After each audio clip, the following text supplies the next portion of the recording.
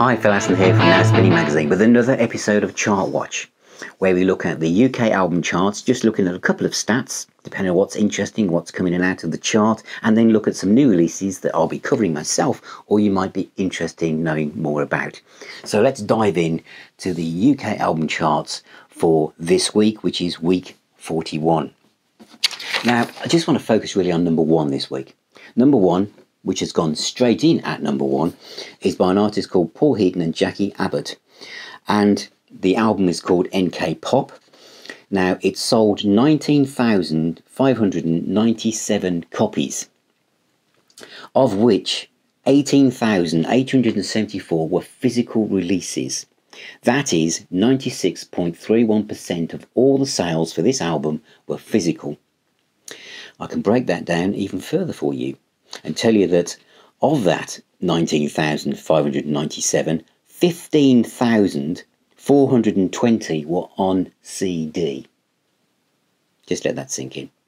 2,763 were on vinyl, 691 were on cassette, 487 were downloads, and the streaming aspect came out at 236. So without those CD sales, they would not have been number one. In fact, they wouldn't have been anywhere in the top 20 or even made it to the top 30, I wouldn't have said. So for example, to give is last week Slipknot were number one. This week they are number 41 in the charts. And to get to number 41 in the charts is basically 2,074 sales. And another example for you is the Cult, who are described here as a veteran rock quartet in the Music Week chart. They've gone straight in at number 15 in the charts. I don't know the breakdown here of how many were physical sales, but I'm going to presume that it's high. But the sales there to get to number 15 was 3,492. Okay, so I know a lot of you are kind of like amazed at how low the numbers are to get into the album charts.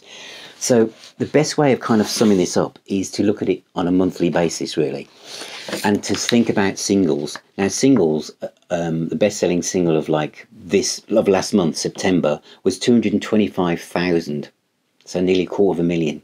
So it is tracks where we're at, really. I can tell you though, for albums, because I mentioned Muse when I did my first episode of Chart Watch, that over the course of September, Muse's Will of the Power sold 60,704. So collectively, it builds up. Will of the People, as I said, was 60,704 sales for the whole of September so far. So it's still selling now. But what I want to point out is that of those 60,704 sales, 49,759, shall we just call that 50k, were physical copies. So literally 50,000 out of 60,000 were physical CD or vinyl copies. So for the album and for rock people, or it's not just rock people, is it? There's a huge audience out there that just love to buy physical albums. Someone also asked me, well, how does streams work out to be a sale? This is really, really complicated. It's basically for a single track to be a single, a record, is 100 to 1. So 100 streams equals one sale. That's for people who pay for Spotify. If they don't pay for Spotify and they just listen to it without being a subscriber, it takes 600 streams to create one sale. Think about that. That's because people who pay their £16 a month or whatever it is to Spotify, some of that money is going to the record companies and hopefully to the artists. We know that needs to be looked at. It really, really does. However, but that's how it works. So 100 to 1 if people are subscribers to Spotify and 600 to 1 if they are not.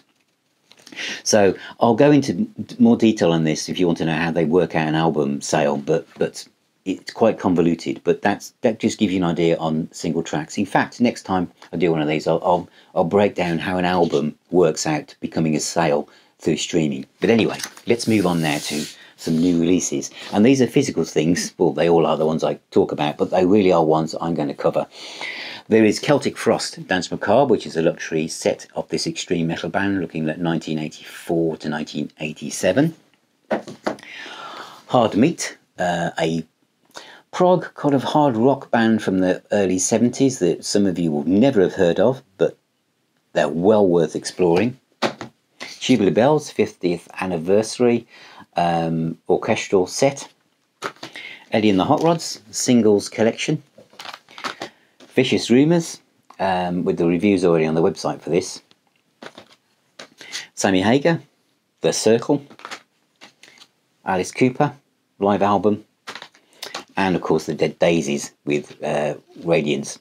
So those are things that are coming up that I've got my eye on, and there's some other things as well. But I just wanted to keep this quite short. So thank you for watching, thank you for being here, and thank you to all my subscribers, and especially my patrons, and especially big thanks to Clive, Yogi, Chris, and Andy for all your support. Thank you for sharing my stuff.